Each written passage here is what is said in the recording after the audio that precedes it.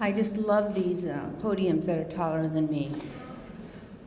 Thank you all for coming today. It's a magnificent celebration for us, the 10-year anniversary of the scientific work group. And last time we were in Boston, we had 600 people at our event, at our conference. But when it comes right down to it, it's only you people who are here today that are really interested in research and in the findings and in the growth that we've made.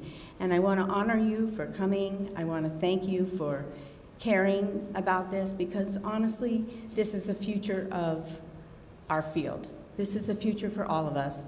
Without research, we can't continue on.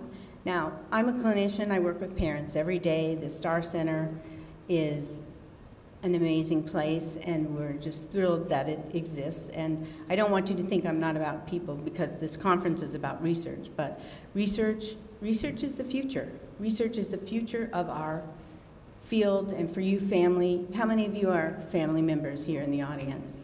Well, I mean, I have a family, but that's code for you have a child with SPD. So for you, I know you're interested in therapy. I know you want to know what's the next thing I can do with my child. And we did try to fill your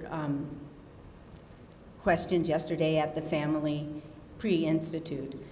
This next 2 days is about knowledge. It's about growing knowledge. And we have grown knowledge so much in the last 10 years. So let's take a look at what's been happening. Can you see the slides? Okay. So you know Margaret Mead's quote, probably, and this title of this talk is "A Small Group of Thoughtful, Committed Citizens Can Change the World." In fact, it's the only thing that ever does. And that group of people is here today in the audience and will be speaking.